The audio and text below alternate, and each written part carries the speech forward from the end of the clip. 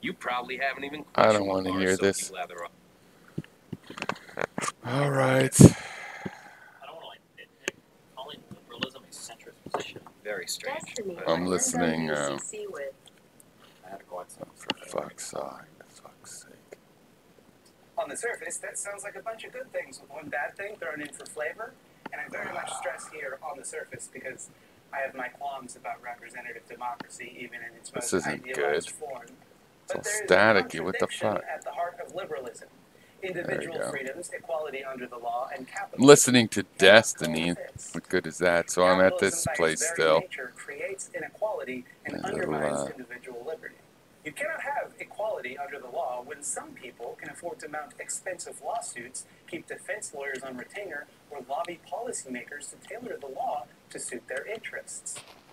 Congrats, both you and Chevron have the same legal right to hydrofrack without worrying about whether or not. Can you even hear that stuff that's going on over there? Equality under the law in the strictest sense, it's not meaningful equality because it's designed to only benefit a select few people. The idea is that laws apply equally, but that doesn't guarantee that they represent people equally. Likewise, you cannot have individual freedoms when your ability to survive is contingent on whether or not you obey your boss, whether or not you can pay your landlord, you can pay for your groceries, your power bill, whether you can pay for your medication. The very nature of capitalism and commodity production are fundamentally at odds with your ability to live freely. The methods that God damn, this is so fucking woke, dude. I love this type of political commentary. We should just get all of our goddamn shit for free. God, it's so enlightening. Holy shit. I never thought of it that way. You have to work. You have to fucking work to live in society. That's some bullshit. I've never felt more oppressed in my fucking life. Holy shit, this guy is fucking woke as fuck. I can't wait till we get to the part where everything is given for free and all the production and economic efficiency remain exactly the same in a centrally planned state. God, I'm so excited for that part. How woke, dude. Fuck.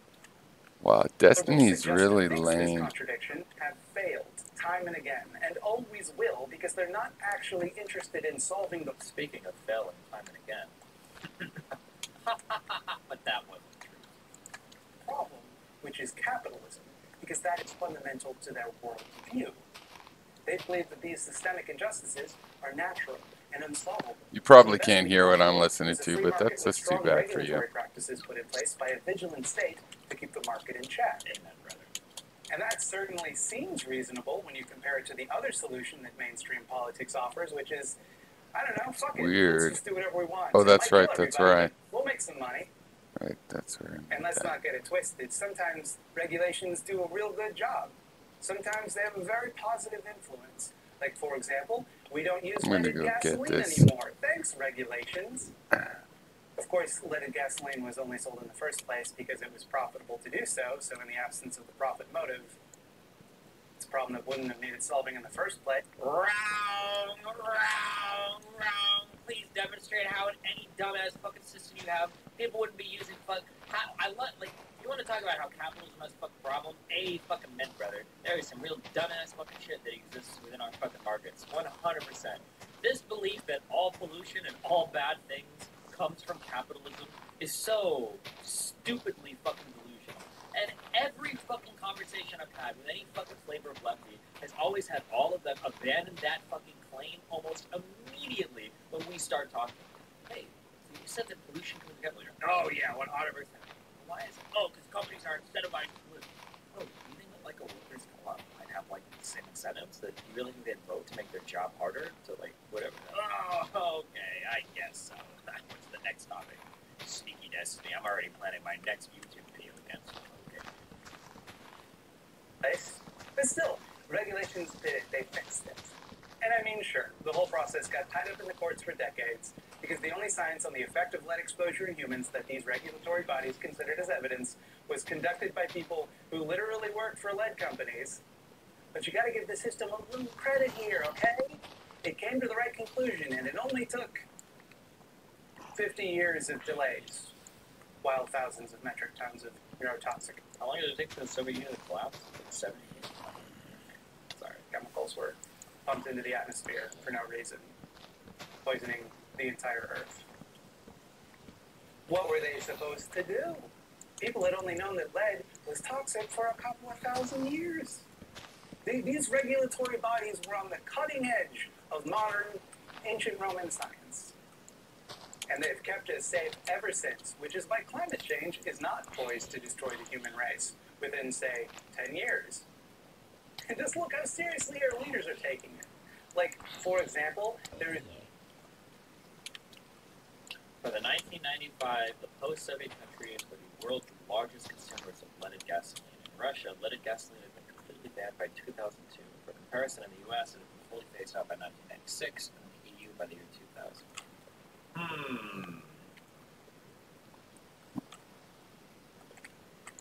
Communism leaves toxic legacy in Eastern Europe. Abandoned mines in Romania leach waters, contaminated by heavy metals into rivers. A Hungarian chemical plant produces more than 100,000 tons of toxic substances per year. Soils of eastern Slovakia is contaminated with cancer-producing PCB. None of this was real communism. One of my favorite things about political ideologies that exist only in books is that they're perfect. Perfect. That's my favorite thing about it. There's this recent crisis where the Amazon rainforests in Brazil were just burning down because the Bolsonaro administration is full of lunatics. And our leaders stepped up to the plate and boldly ignored it or didn't even notice. We're saved.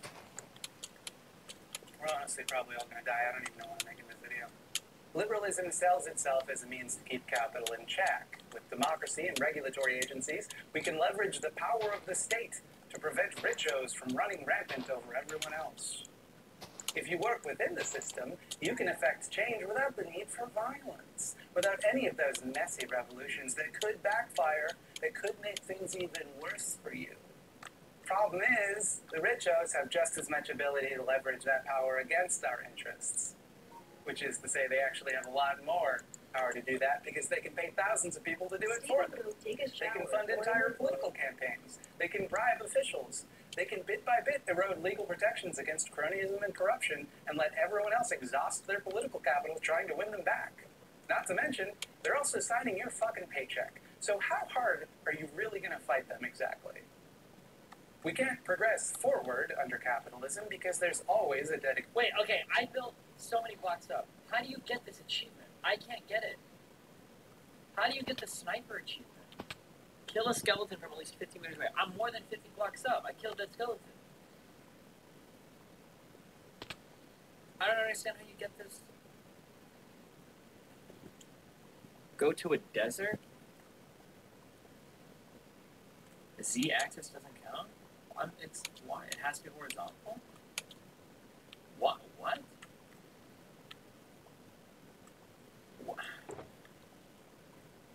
Dude, that's so far away.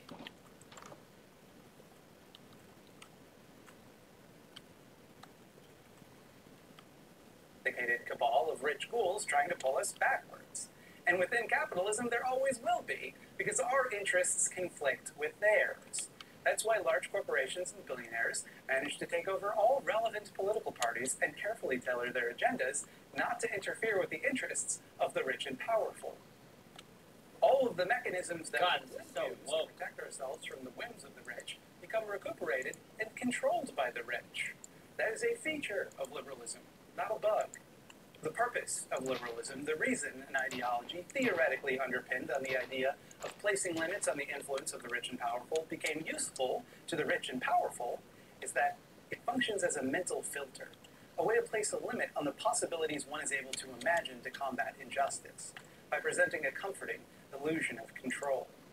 You can vote for a candidate that represents your interests. I mean, sure, there might not be one that represents your interests, but you can choose whichever politician you like to vote for among the small pool of ones that matter. You're in control. Hey, are you concerned about the environment? You can buy the laundry detergent with the green cap on it, and it's got a picture of a mountain on it, so that's good for the environment. You're in control.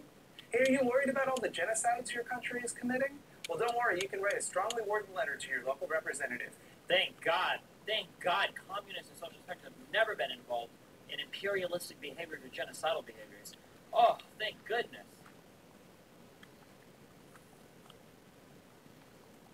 And a few months later, you'll receive a form letter saying that they take this issue very seriously, and also they spelled your name wrong. You're in complete control. Now, what you don't want to do, what nobody wants you to do, is act outside of the system. That's brash, that's dangerous, there's no way to control that, that's not serious. God, this guy's so woke. Totally unrelated. Has anyone here ever seen Fight Club? I love that movie. God, it's such an intelligent, it's such a good movie. It's such a good commentary on society. People think they have control, but really, they don't have any control, right? God, I love Fight Club so much. Sorry, it's not related to this song.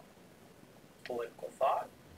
Real quick, I probably would agree, like, with most, like, any slow reform that works, I'm always in favor of. So if you think flattening hierarchies makes people's lives better or lets them keep more money or whatever, if you start slowly doing this in some factories and it ends up like empirically working, then I'm 100% in favor of that. And I would hope that most people would be as well. Liberals are horny for the idea of gradual reform. You can't make too big a change, who knows what will happen. All of the changes you make have to be incremental and easily reversible, and oops, wouldn't you know it, they got reversed by the next group of ding-dongs in power. As opposed to socialists who want to take their minority opinion and violently murder everybody that doesn't agree with it. That's a way better way to... Good for you, man. So stupid.